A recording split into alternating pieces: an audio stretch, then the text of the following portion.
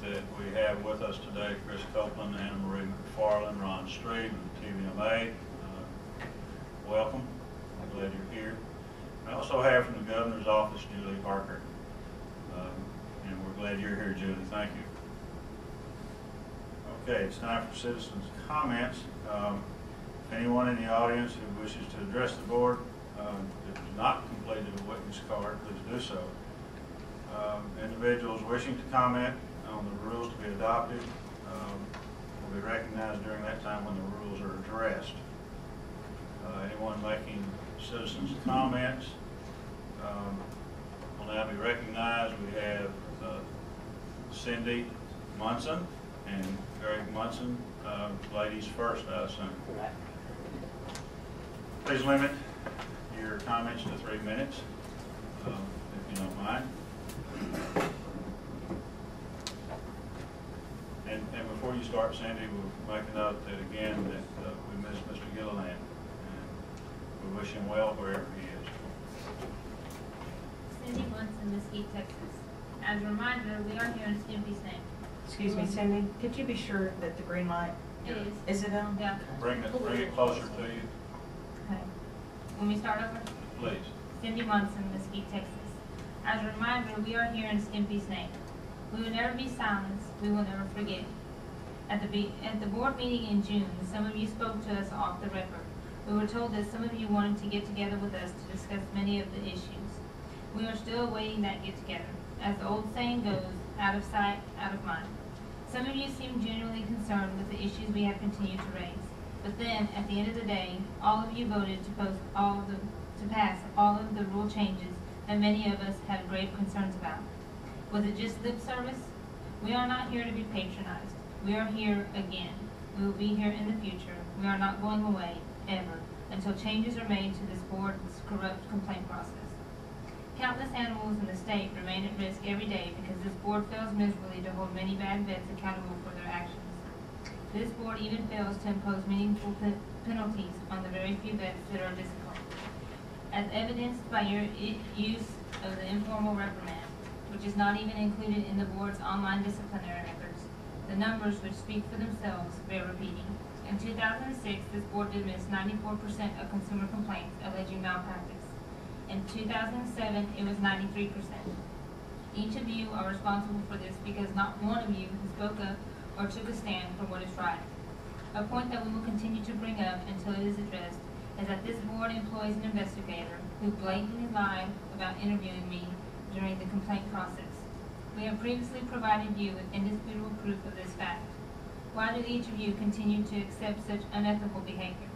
This is grounds for the immediate termination of this investigator. That is, unless you approve of his unethical behavior, and you must approve. Our complaint should be immediately reopened and assigned to a different investigator. Nobody in this world is above reproach, and if you do wrong, you should pay the price and suffer the consequences for your wrongdoing. If the decent vets in this state are not willing to really fight for the integrity of their profession, then they are no better than the vets who are negligent. Not doing the right thing can be just as bad as doing the wrong thing. We are challenging each of you to do the right thing. We would be happy to sit down with each of you and discuss excuse me, what must be changed to make the complaint process fair for all parties involved. You each accepted your appointment to this board, and you have a responsibility to the citizens and animals of the state to protect the public. It's high time each of you start living up to that responsibility. Thank you for listening.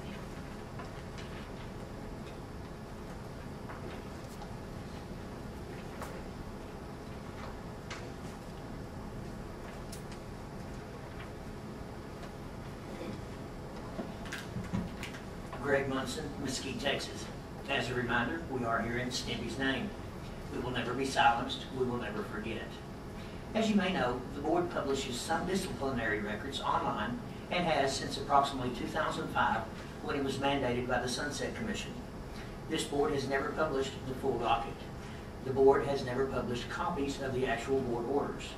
For the last year, this board has systematically removed many more names of disciplined Texas vets from the online disciplinary records.